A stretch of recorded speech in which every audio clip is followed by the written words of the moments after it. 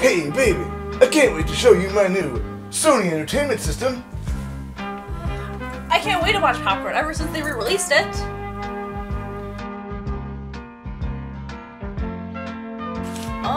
that what we're watching over? Not that thing. We're gonna watch it on that, right there on the floor. But I thought we were watching the new Blu-ray edition. Blu-ray? What's that? We're gonna watch it on Video 8.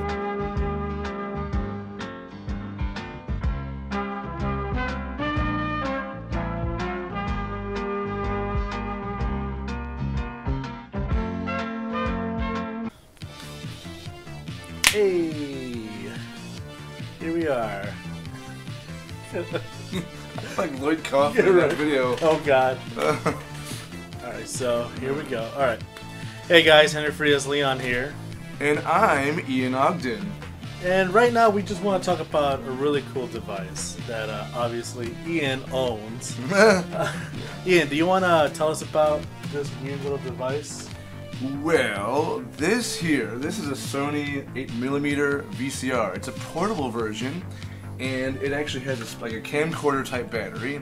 And they made these from about 1987 until what, like early 2000s, because people like business types would need them for viewing their instructional videos, or maybe if you're a businessman going on a plane flight and you didn't want to watch the in-flight movie, you wanted to watch your own movie.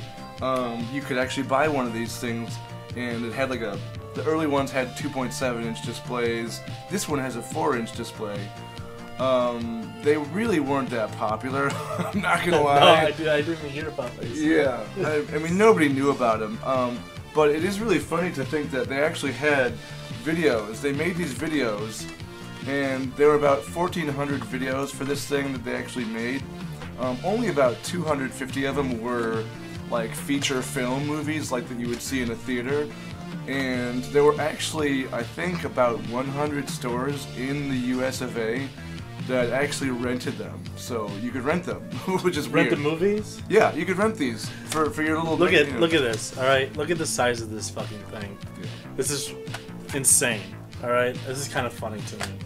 Yeah. What was it, like about last year you showed me this device? Yeah. And I fucking freaked, because I'm as people who know me, I'm a big enthusiast on VHS tapes. Yeah. And I collect a lot of obscure VHS movies.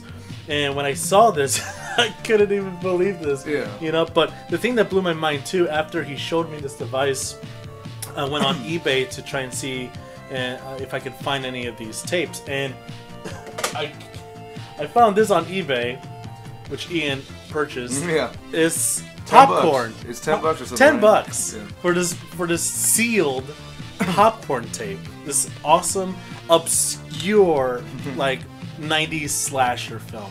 Very insane. Very cool though. It's very interesting that stuff like this came out. I didn't know about this. Yeah. This is really insane. You know what the funniest thing though is that these videos are what, like over, I don't even know how long this is, like an hour and a half or something, I don't know. And these things originally only had about like 45 minutes to an hour of battery life. So you could get about halfway through your movie and then no more. So it's kind of funny. That's pretty sad. Yeah, it was. That's really weird. So only 45 minutes to an hour?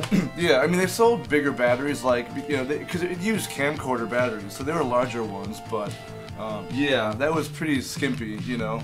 Now, what I did hear about this, because again, I haven't really fully watched the movie on this. You can connect this to the TV, yeah, right, and watch it on a bigger screen. Kind of funny.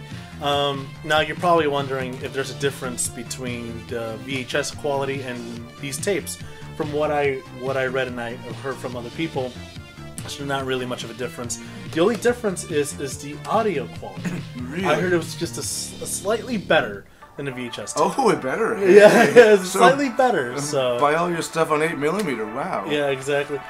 The thing is it worth collecting these? That's the thing. Again, I just got introduced pretty much to this, and just, you know, I looked up some movie listings that was released for this. Yeah. You know, movies like Rocky, Terminator 2, you know, but there wasn't anything crazy obscure.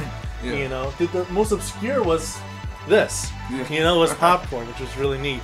I know there was, I think, don't quote me on this, I just from what I looked up, there are some movies that weren't released out here, but they were released in Japan. Yep. Like they have Bullet. Oh, and that's pretty rare. That's pretty rare. The box cover for that is pretty neat. But I mean, it's Bullet. You know what I mean? It's nothing like you should like. I think it's like about, from what I remember seeing, it was like $70 to $100. Oh wow! For a Japanese copy. Yeah. And I don't think. I mean, unless you're like a major big collector on these kind of things, I don't think it's worth going out spending $100. Yeah. Something like that. Yeah, I mean, with Blu-ray and like DVD and now like streaming, I mean, the collector's value is really just a novelty. It's the fact that like this is something that nobody's gonna know is there, but you know, if you show up to a party with like a tiny video that's a legit like release, you know, it's just kind of like, whoa, that's crazy. It's a conversation piece. It is definitely a conversation, especially this. You just bring this in your pocket. You make a joke with your horror friends. You know, like, hey, I got popcorn. It's like awesome, and then they probably expect like in the beginning of our skit in this, you know, maybe the new Blu-ray that got released. You know, you just take this fucker out. Yeah. You know, if you're like, what is this?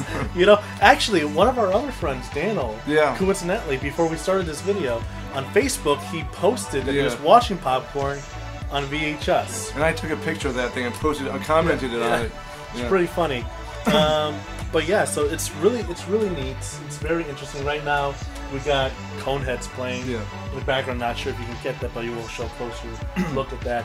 But yeah, again, this is sealed, and what we like the most is breaking the seal on shit like this. So let's get started on that. Alright, so here we go. Ian and I will tear this fucker apart, but just the seal. So, hopefully this... I feel really weird tearing something like this apart. Well, it's 8mm, you know, it's a kind of an interesting novelty item. Here we go. I feel like I'm violating this. I feel so bad. Here, you wanna... Well, it's not like a sealed Game Boy game where it's like... Oh, wow, and there it is. This is sticky. Yeah, see, look at that. Well, it's static. It's static electricity. Yeah. Don't smell it. But yeah, here we go, man. This is popcorn does it have the seal thing on the bottom? Oh, yeah, you're right. Some of they have this one. Oh, I like that. Oh, wow. I like that. Nice label. Wow, this is you know, when I say it's pretty surreal opening a Game Boy Advance box, like now, I'm having like a little weird surreal feeling doing it with this too. Well, I always thought it was funny that these kind of tapes, they don't just have the paper cover and then the tape, they have the paper cover and a plastic case and then the tape, which that VHSs don't do. I don't get why. I love that. Yeah, because the back label. It's really nice. Oh yeah, it's really neat. So that was a look at the 8mm tapes and the portable player. Is there anything else you want to add? Oh, one more thing. So with this model, with the Sony GVA 500, you could actually attach a TV tuner module if you really wanted to. Not that it would work anymore. No. But, you know, you could. You know, right. That's really cool. And again, thanks for supporting us, guys, and watching our show. Again, this is pretty much us just want to show you something really neat that we both really like. And of course, since I'm a big horror fan, we needed to show this off. This is really cool. But yeah, we'll be working and releasing soon episode 3 of Pixelated Reviews. We have a lot in store for you for that one. Soon, we'll be releasing also another episode of pretty much my show of showing rare, obscure horror films. Kind of a fun little show that's, you know, apart from it, but hopefully in the future merge into one. There are a lot of things we're bringing to you guys soon, so stay tuned. And if you got any requests, send us a message. Oh yeah. What was your email? Oh yeah, we could do pixelnerd101@gmail.com, or just comment the video, you know? You just comment it down. You know, just comment. Lots of comments. Just a lot of comments.